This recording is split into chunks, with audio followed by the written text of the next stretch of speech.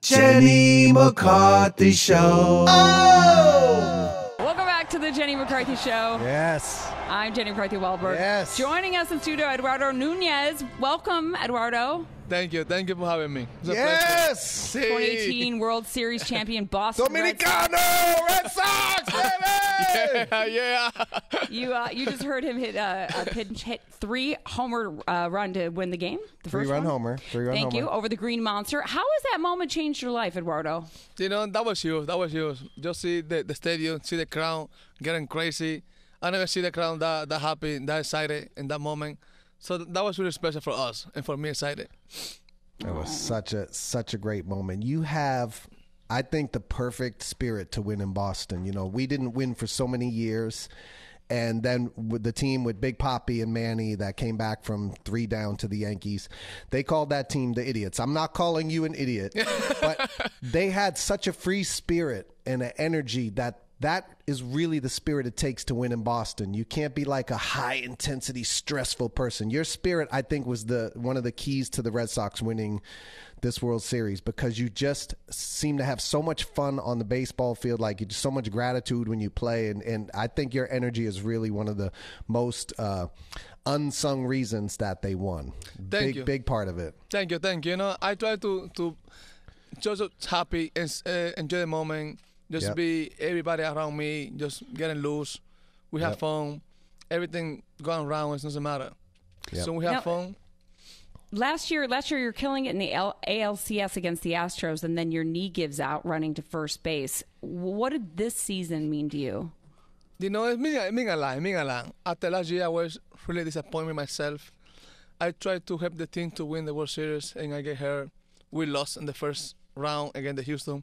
So I talked to Boston, and I told them I want to come back just to win a championship. I want to win one day in my life, and I think that's the perfect thing, the perfect group. And this year, the first meeting we have was just about relationship and win the championship. We have to finish what we fought last year. Mm-hmm. And we did, and we worked hard. We make a lot of sacrifice, and the good payoff. How good was Alex Cora for this group? Obviously, you won, but everybody seems to just love him so much and respect him. Did he just speak to you guys in a more personal way that helped you bond as a team than a typical manager would? For sure. He really communicate to players. He always want to hear what you feel, what you're thinking. Mm-hmm. He want to be your friend. He hang out with us. He make everybody together, no ego in the clubhouse. So everything is the same, everybody the same. And I think without him, we wouldn't even work. Won the World Series. Wow. You know, I couldn't believe how many extra innings there were. It was 3 a.m. and Donnie is like, stay awake. I mean, how do you just stay energized? I mean, I guess it's the World Series, but you've got to be exhausted. Yeah, we're exhausted. We just talking about in the dugout. We only need 2 more wins. We don't have time for be tired. It's today or not today. So we run all the way through here, and now we don't get excuse to be tired too long. Everybody tired, everybody sore.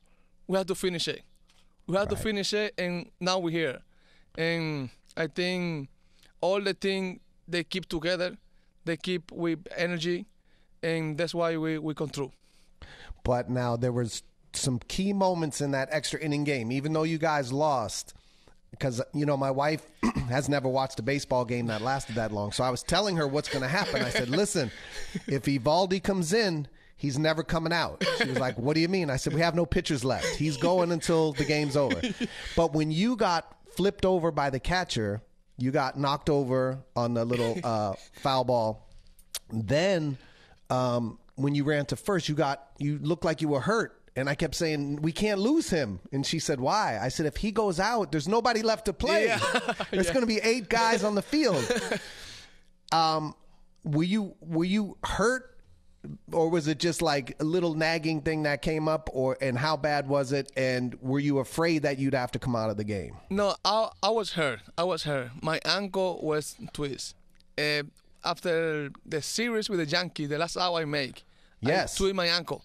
Yep. We celebrate, and I go to the training room to take care of my ankle. Wow. So another game in Houston, I twist my ankle again. I had to go on the game. Then when the catcher flipped me over, Yep. I lay in my ankle. So I had to run hard to make something happen Yep. because we were tiny. Yeah. So I hurt my ankle again, and I tell Ale, please don't give me some break. Don't take me out of the game. And he told me, we don't have any more players. You have to finish it. Yeah, And yeah. I was laughing. I was like, holy shit. I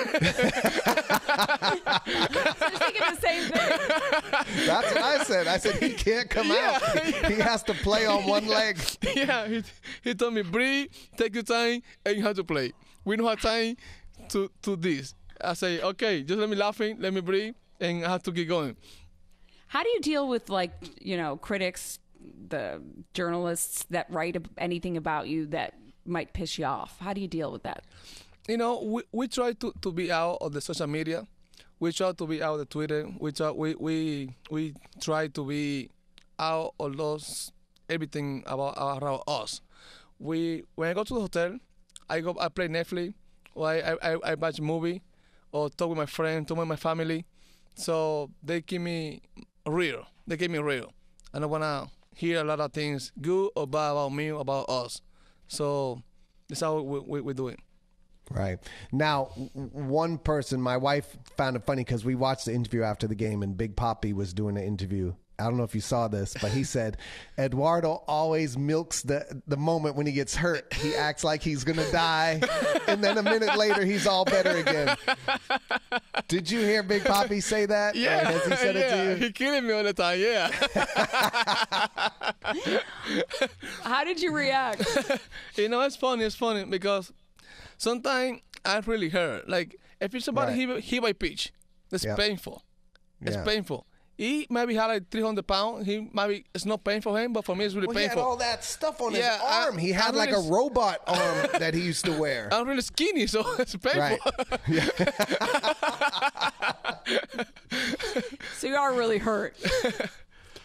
We were talking about during a commercial about the celebration in Boston, and you know, we heard on the news that, you know, people were throwing beer bottles, and I guess they did that with the Patriots, but Gronk was catching the beer bottles. You guys weren't. You guys were getting hit by him along with the trophy. What else were they throwing? You know, they started throwing like one at a time, beer, tequila, like Coke, water. It was fun at the beginning, but then everybody in the same time, they start throwing beers, tequila. We're like, whoa, Tequila? what's going on? Yeah, everything. It's unbelievable. And at some point, it was a little stressful, but it was fun. You see that the fans throw beers. They want all to drink. Then when we throw back some, and they drinking. I think, what's good time? I would just put the catcher in front and just have him with the mitts, just catching all the They were drinks. saying all the players kept missing the cans. They kept dropping them because they didn't have their gloves. Yes. You're right. Is there a big prankster on the team, Eduardo? Me what? Any prankster, anyone that played jokes on you, like the guys, they fuck with you a little bit, play jokes. Yeah. We all always play joke. We always fuck each other. We always mess it up. What? You always fuck with each other. What? We got a few minutes left if you want to. Oh my God. No, that's what I mean. Like, it's, you know, it's, I don't know how much you know about the history of Boston sports, but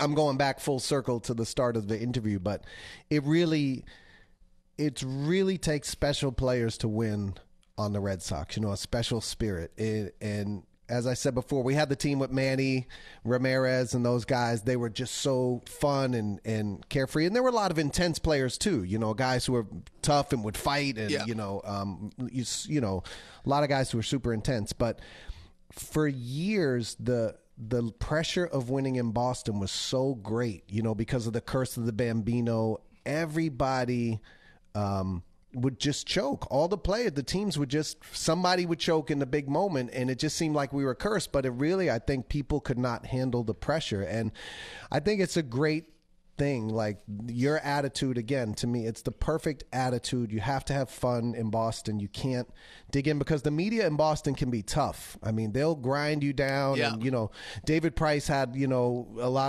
a good example of it last year. They just grinded on him, you know, and were like, they just wouldn't let him breathe, you know, and it gets really intense. So, did you feel when you entered the league? How much pressure did you feel when the Yankees called you the replacement for Derek Jeter?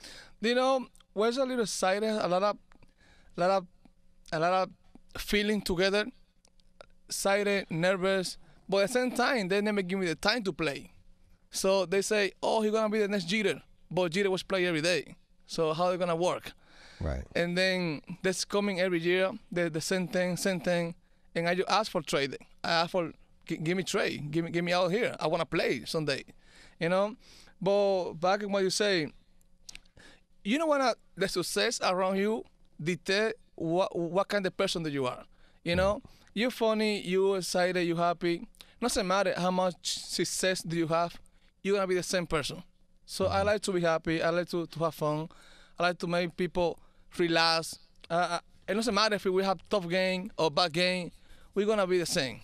So I try to be my teammate to be that way too. So also, it's not easy to win in the World Series. That's a good thing. Yankees are good.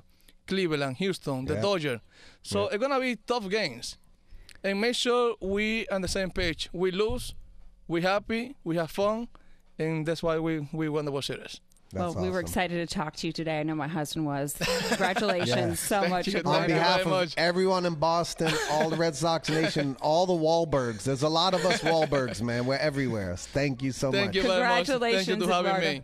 Thank you so much. Infielder number 36, Boston Red Sox winner. Congratulations. Eduardo Nunez.